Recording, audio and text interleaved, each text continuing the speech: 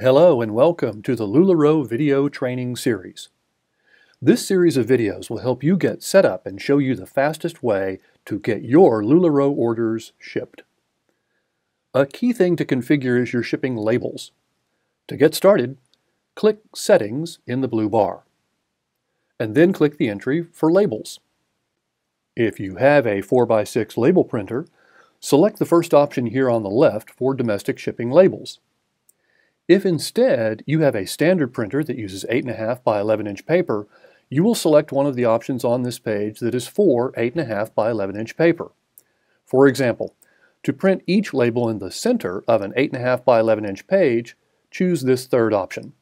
Or, if you're using 8.5 by 11 inch forms that include multiple peel-off labels per sheet, select the option that matches the type of labels you are using. Note that the label type is listed below each option.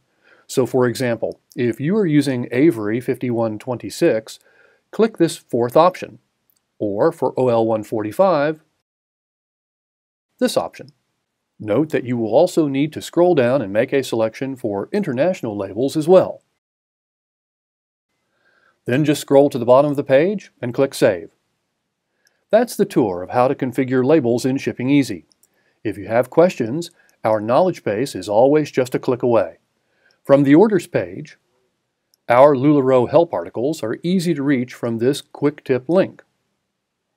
And if you are using one of ShippingEasy's plans that includes support, there are links in the upper left of all pages for how to reach our support team by phone, email, or online chat.